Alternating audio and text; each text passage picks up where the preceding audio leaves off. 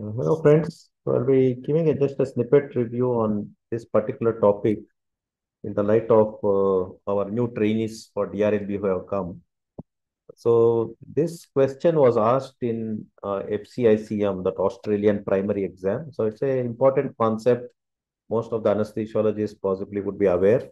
So I just thought it's good to revisit, and I've tried to put a little bit of a clinical context from the physiological standpoint on the importance of oxygen cascade from atmosphere to mitochondria. So this was a question asked in 2015 FCICM Australian primary exam.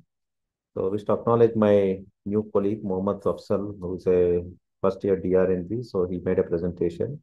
So as the name sounds, cascade is sort of a waterfall. It refers to the waterfalls or the downward trend in whatever situation we may be referring to. So basically, we are looking at how the oxygen goes through the transition from atmosphere to mitochondria, how there is there is a change in the oxygen levels or oxygen concentration. So I'm sure most of you, as you would know, that the oxygen present in the air given by God is 21%, approximately around 21%. And at sea level, the atmospheric pressure is around 760 millimeter mercury. So when you multiply 21 into percent into 760, so at atmospheric air, so the oxygen levels will be 159 millimeter mercury. So as we breathe in the air and the oxygen, so there is a humidification process that happens. So most of you are aware that our nasal cavity and our throat has this humidification process. So for which we need to add in this water vapor pressure, which is 47 millimeter mercury.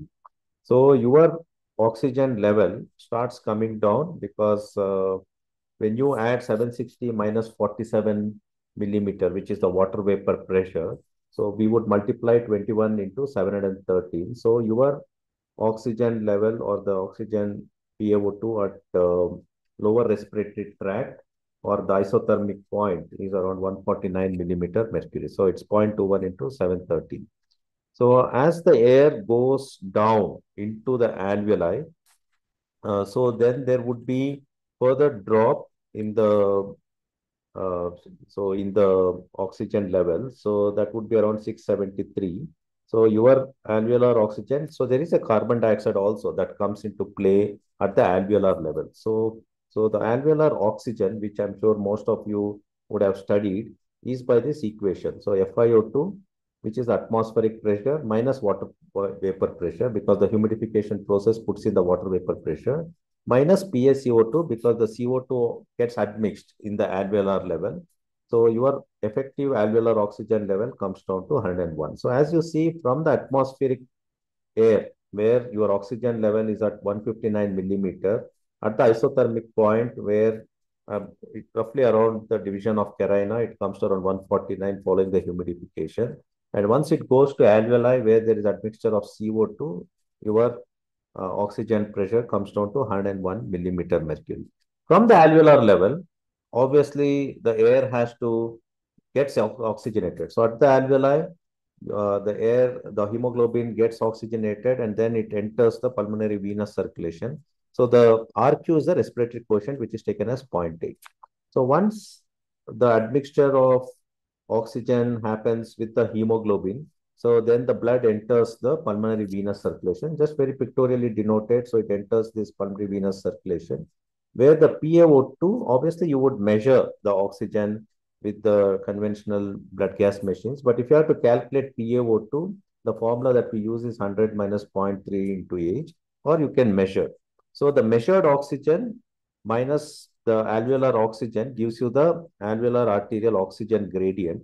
And this gradient is due to 7 to 14 millimeter mercury. So this is the whole concept to determine the type of hypoxemia that sets in. So obviously we look, when there is a hypoxemia, we look whether oxygen in the air is low, which happens in high altitude, or patient is unable to take enough breaths due to hypoventilation, or we look at whether AA gradient is high. So because if the AA gradient is high, then we say there are two important mechanisms. Either there is a shunt mechanisms where these alveoli are not participating in the ventilation, or there is ventilation perfusion mismatch, because this perfusion, where after the oxygenated blood has to enter the pulmonary venous circulation, is not happening.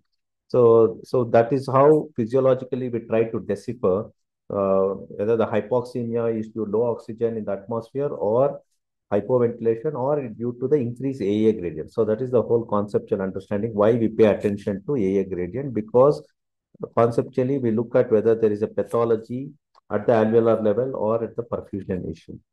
And if you look at the oxygen at the venous pulmonary artery circulation, it's around 40 millimeter mercury.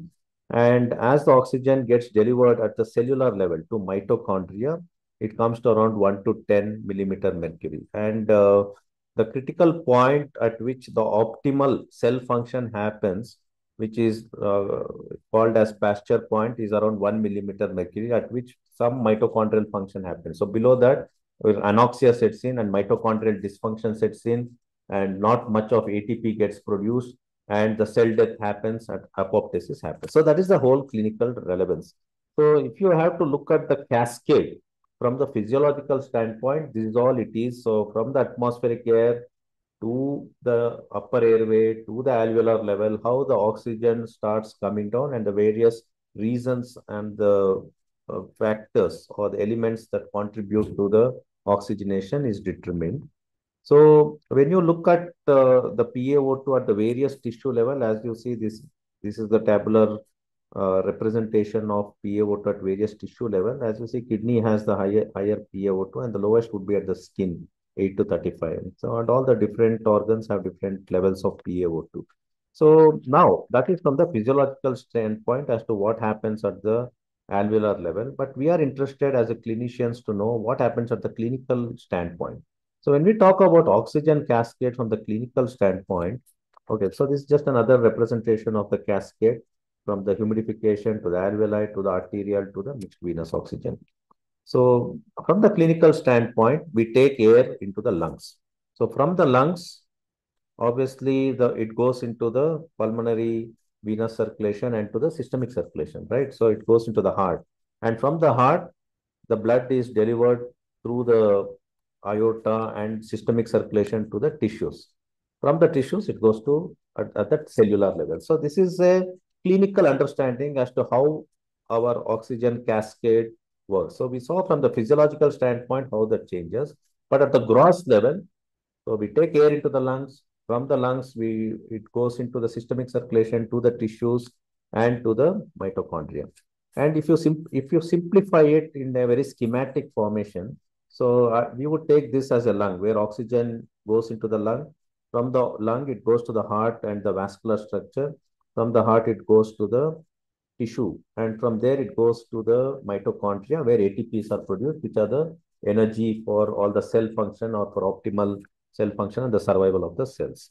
So, and there are factors from the clinical standpoint, we need to understand what are the clinical determinants of oxygenation at the lung level, oxygenation at the circulation level, and oxygenation at the tissue level, and oxygenation at the mitochondria. So what are the variables? So there are determinants, clinical determinants, which as intensivists we are interested. So the clinical determinants for adequate oxygenation at the lung level would be the respiratory rate and tidal volume. So the clinical determinants for adequate sort of a oxygenation delivery or the cascade to continue are the heart rate, stroke volume, and cardiac output. And the important determinants at the tissue level is the diffusion. And at the mitochondria, the important determinants are the metabolic rate and the temperature. So these are the determinants of the oxygen cascade at various levels, at the lung level, at the cardiovascular level, at the tissue level, and at the mitochondrial level. In addition to that, there is a whole separate mechanism called redox mechanism. So that also has a bearing at the tissue level and at the mitochondria level. So this is a simplistic representation where oxygen cascades from the vessels to the cells and carbon dioxide comes from the cells into the blood vessels, and so on. The cycle continues. And there are redox mechanisms which are determined by reactive oxygen species, which are also very pivotal. I showed you the diffusion element that happens at the tissue level and at the cellular level, the uptake of oxygen, the transport of oxygen, and utilization of the oxygen, which we call it as delivery, oxygen consumption, are determined by the redox sort of a mechanisms, and various mechanisms are there. So reactive oxygen species or nitrogen oxygen, nitric oxide synthase mechanisms, all these have a role to play.